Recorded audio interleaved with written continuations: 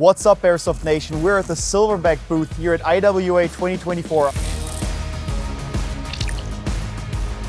I'm here with Dennis, and you're showing me everything about the MDR-X Micro. Yeah. And later in the video, we're showing you guys something about the TAC-41. There's some new lineup. There's a new Sportsline you were telling me. Yes. But let's start with this system.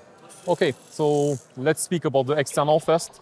This is a 10.5-inch barrel, so it's quite short. Internally, it's a 330 millimeter inner barrel. Because it's bullpup, you still get a lot of barrel length. Still quite long, it's from here to here. And in fact, the inner barrel is even going a little bit inside the...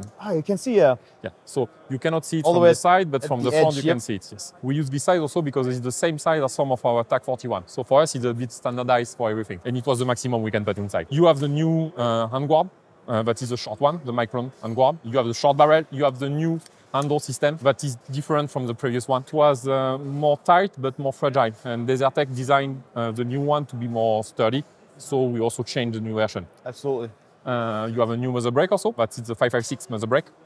And what people was expecting also with this version is the 5.56 magazine and the 5.56 adapter. So as you can see inside, we have two skates. You can see the red part inside? Yeah, what is that? This is to adjust positioning. Yes, exactly.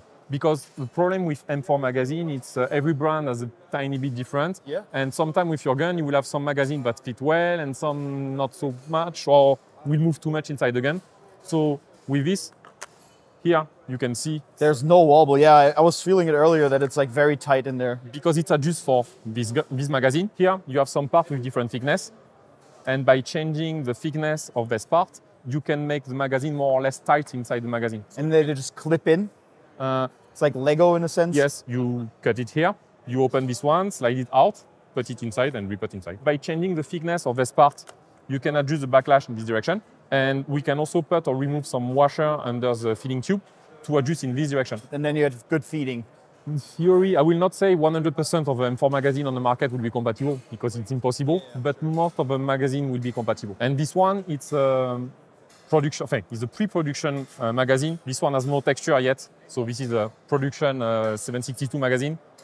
And this one is a pre-production, there is no texture, but basically we'll have the same aspect. I understand. And that will be our own magazine. So this is used in the big boy version of this? Yeah, this is the 762 version. And this one is the 5.56. It's got significantly more weight for sure, but obviously it's bigger. So but here you have the 16-inch version. So this one is using a 420 millimeter barrel. You have the long hand guard, you have the big magazine, but internally, except that, but the same gun. Yeah. Well, I mean, it's still impressive that you have a 420 millimeter barrel length, but it's still such a compact gun. And then for the internal, there is some change, as I say, on the handle, but the bigger change is for the gearbox. So I will show you the gearbox. The bigger change, obviously, is the electronic. We have some trouble with the first generation of electronics. Some was burning. Voltage protection wasn't as efficient as we want. So for the new version, we work with T238. That is a brand specialized in this kind of development. Yeah, makes sense to work with They make some tracer and stuff like that. This one is fully programmable by the trigger, so there is no app. We want to keep on something simple, but basically you break open the gun, you plug your battery, keep the trigger pull for 5 seconds, then you enter in the programming mode, and then you can adjust many options. You can adjust the shooting mode to get some burst, some full auto, binary, safe, something like that. You can adjust the DMR cooldown, the rate of fire. Delay between the shots? Yes, for example, to avoid people who are spamming trigger. You can reduce the rate of fire electronically. You can adjust the pre-cocking also. There is a sleep mode also to reduce the idle consumption for the battery. So if it's not used for 1 hour, it turns off? It's turned off. And then you will have to press the trigger one, it may beep, beep, beep, and it go back in normal mode. It's a cool feature, actually. That's avoid, for example, if you're on a milsim game for 5 hours and your gun is just in your backpack, it will just go in sleep mode and stop to use the battery. And that's also for people who forget the battery inside the gun. Oh yeah, we have that a lot. Leave it at home. With this kind of technology, if you don't have a device like that, that may drain your battery and kill it. So that's really a plus. You can also reduce the active braking. If you want to play with brushless motor, that may be useful. But honestly, we warranty nothing on brushless motor. You're not using brushless motors? No, we are using a standard one, but it's a really strong one. We didn't find a spring on the market the gearbox cannot pull. You can put any spring on the market, the gearbox will run it. It's mostly DMR because in fact the gearbox is bore up. It's not a standard AEG cylinder. It's much wider. What kind of power can you expect from the rifle? Out of the box, not so much because the company is based in Hong Kong. We need to be below 2 joules. But with the bigger spring, you can get 3 or even more. I mean, I can see that it's a quick spring change system. If you want to take apart the gun, how easy is that? You do this. I see, perfect. And then you change the spring. That's pretty fast. That's pretty good, actually. This is same for the battery access. The battery is going at the top. It's an AK stick. So you will slide the battery here. Dennis was showing me that this is their CQB model. They set it up with lasers and lights and everything. But you're not running the barrel in here, right? No, but you can. You could, obviously, yeah. And this is an old generation silencer, but on the new generation silencer, we also have some barrel spacer. So if you want to put the inner barrel going through the silencer, but to avoid to have the inner barrel floating inside the silencer, we have this option of some stabilization. That's pretty cool setup, honestly. I kind of like this. Like, I don't know, it's like a very special design that you don't see a lot, and a lot of the bullpup rifles don't look way too cool, some of them. And I feel like this one has sci-fi looking. Yeah, gun. Exactly. This is a cool it's look a Ghost to in it. the Shell gun. There's something else that these guys are doing. Besides AAGs, you also are very much known for your sniper rifles that are spring-powered. So let's have a look at those. This one was the first TAC-41 we released with a Macmillan style stock and a long barrel. Then we released this one, the TAC-41 aluminum. This one has an aluminum chassis going from the front to the back. So this one is super compact, but same. On the TAC-41, everything is a family. You can remove the mag. This one was the first one we released. Basically, it's our mid-range sniper. This one was the second one we released, and this one is, let's say, our top-notch sniper in our catalog.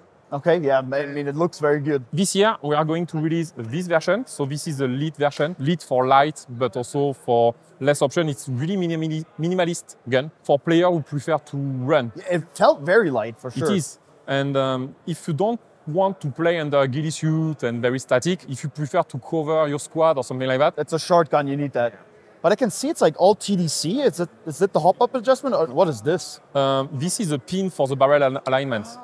Because in fact, this gun has a quick barrel change. If you do this, then you change the barrel just like that. And this pin is going inside this. That's this convenient. Locking in. I see. Cool. It's a cool system. So can I just take this barrel and put that on there? You want to do it? I mean, I can understand. We can look at it like that, but that's the whole point of it, yeah? And this one is coming with a Picatinny at the back, so you can change the stock to any. Yeah, there is a lot of Picatinny stock on the market. Cool. We're also going to release different stock for this gun. That's super nice. And then I saw that there's like a Sportsline as well. What's the differences? This one will arrive on the market at around 335 euro. That's a good price. That's a good price, but we have something better for the price. Because in fact, in our catalog, if you compare to most of our competitors, our guns are kind of pre-upgrade. Everything is fully CNC, the hop-up is fully CNC, the spring guide is CNC, stainless steel, with a fresh bearing. I mean, everything is high-end on this gun. Yep, I understand. But because of that, so far, we cannot propose a gun at an affordable price. So we decide also to release a Sportsline for the TAC-41. This is the same, but it's not the same. The receiver on this one is polymer. Hop-up unit is polymer. The spring guide is polymer. The hand cap is polymer. And what kind of price can we get from all these changes? This one will be 135 euros cheaper. 130, wow. Just from these couple, I guess this is probably expensive. The upper receiver part being this metal one is makes a big difference. extremely expensive, yes, for because sure. This is all CNC milled? Yeah, this is fully CNC. It's coming from an extrusion profile and then fully CNC. That will cost you, I understand. But costly. Same for the cylinder. This one is stainless steel with a PVD coating. It's a vapor phase deposition coating, extremely expensive. The cylinder on this one is a super high quality cylinder. And then this cylinder is what, plastic? Because this is a cover, it's not the cylinder. Oh, you can see it, okay. Yes, but also protects from the water. Because this one was injected, it was better to get something cover like that to make the receiver as straight as possible. Where our competitors are using some very thin aluminum, this one is 30% thicker than a standard VSR10 cylinder. So even on the aluminum one, you can put any spring on the market, that's fine, try the weight. Oh yeah, you can really tell. This one for a spring sniper rifle, it's the lightest one on the market.